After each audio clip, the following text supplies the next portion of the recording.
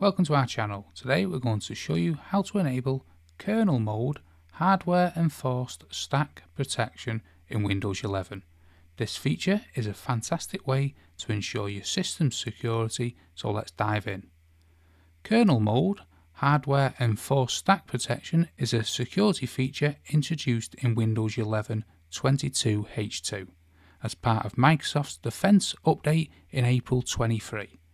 It helps protect your system from memory attacks like stack buffer and overflows. It helps protect your system from memory attacks like stack buffer overflows. So what exactly does it do? In simple terms, it uses a special hardware-based stack called shadow stacks to verify the return addresses of program functions.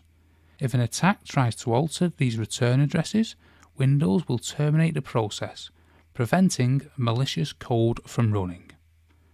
To use this feature, you need a newer CPU that supports Intel's Control Flow Enforcement Technology, or in short, CET. This includes Intel Tiger Lake or an AMD Zen 3 CPUs, and later. Also ensure the CPU visualization is enabled in your BIOS settings. So how do we turn it on? First, let's head to our settings. The easiest way to do this is right-clicking on the Start menu and coming up to the settings here. On Windows 11, you want Privacy and Security here. Then Windows Security here at the top. And then select Open Windows Security.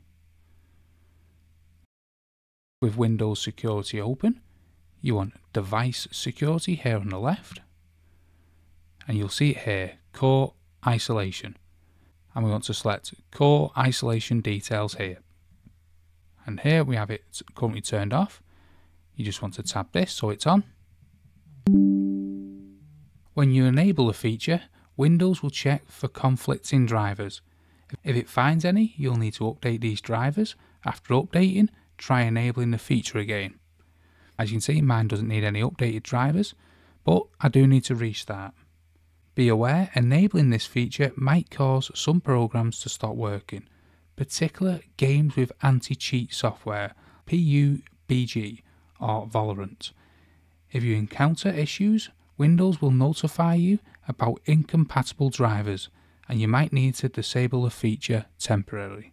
As more users adopt this feature, developers will likely update their software to be compatible. For now, enabling the kernel mode hardware enforced stack protection is a great way to boost your security if your hardware supports it.